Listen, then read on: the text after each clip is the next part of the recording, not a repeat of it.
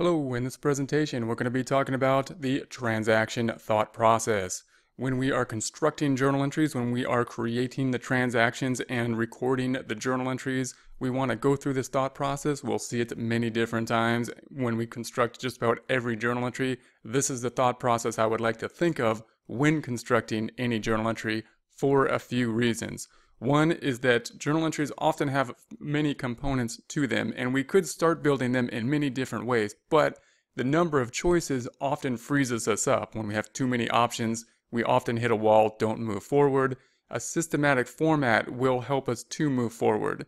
This system is what I recommend because it will help us to move forward and because it'll help us to limit problems that people often have when we come up with our own systems. Problems like learning rules that only apply in certain sets of problems, certain places, similar to learning rules related to math that may be shortcuts for certain types of problems, but may not be applicable to other types of problems, leading to problems in the future and us having to unlearn something we learned in the past. Unlearning is difficult.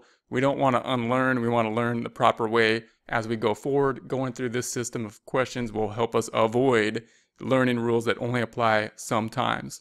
Also, we always want to think of cash first because cash is going to be affected a lot, about 75% of the transactions, and when it is, it makes things much easier because it's easy to know if cash is going up or down and therefore apply our one rule to see if it's going to be debited or credited. Once we know that, it will become a lot easier to know what happens with the second part of the transaction. So that's the thought behind the thought process. Here's going to be our list of questions we're going to ask every time. Is cash affected? We're recording a transaction, a journal entry. We're journalizing something that happened in a financial data. First question, is cash affected? If it is, we're going to say, is cash going up or down? Once we know whether it's going up or down, we can write that down and we can say it's going to be debited or credited. Once we know if cash is going to be debited or credited, then we're going to say what other account is affected. Oftentimes, especially starting off, there's only going to be 2 accounts affected. That's going to be the majority of transactions really only have 2 accounts affected. So if we know what's happening to cash, it's a lot easier to know what's going on with the other account.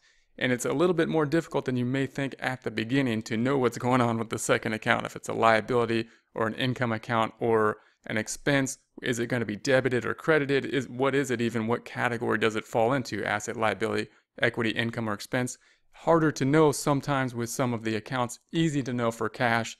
Do cash first.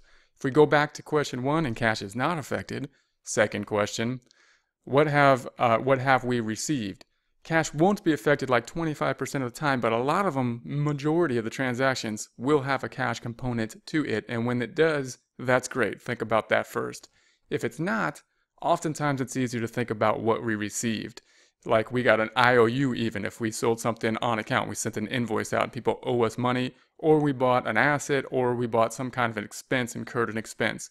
If we think about that first, it's often an asset and an expense or an expense, and similar to cash, therefore. So it's easier to know whether it's going up or down oftentimes. So that's what I would recommend thinking about first. And then once we know that account and we know it's going up because we received it, then what other account is affected? We can use that knowledge to create the second part of the transaction, just as we would if cash was involved in the transaction. Let's look at some examples. First, paid cash for utilities of $750. First question. Is cash affected?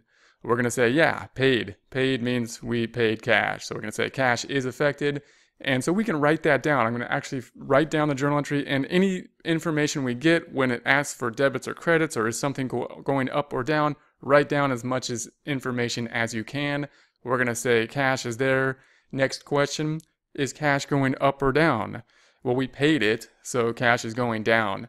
Now we got to apply our one rule. We got to say, okay, cash is a debit. We can see that in our trial balance by the fact that it does not have brackets.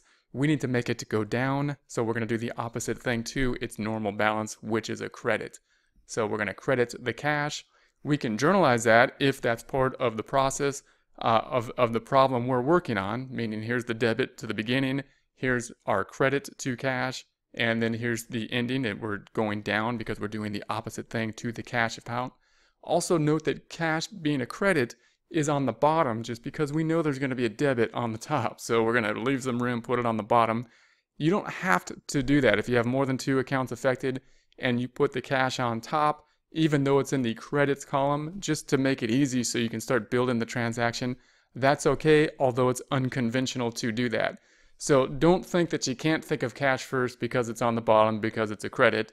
Think of cash first, and if you need to construct the transaction by putting the first account as a credit just to work through it, go ahead and do that and then rewrite it later on to format it nicer, meaning formatting with the debits on top and the credits on bottom.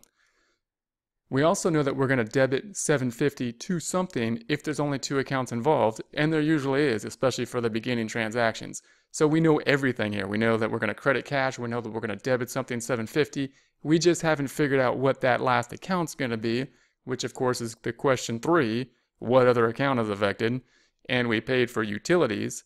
Now that might seem obvious, we're going to say utilities expense, but if you have a trial balance, it's going to become a lot easier because we know then that the assets and then liabilities and then equity and then revenue and expenses will line up in that order. And we can then see that the utilities expense is an expense account. And we'll pull that in to the utilities expense.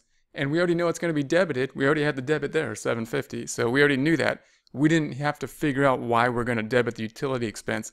That's the beauty of the system, because utility expense might be a little bit more confusing to us as to know whether we're going to debit it or credit.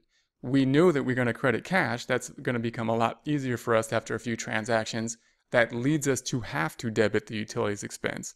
Once you do that, however, you do want to think through, does it make sense for us to debit utilities expense? That will help you to double check whether you have done the transaction correctly and also to get a better understanding of how expenses work.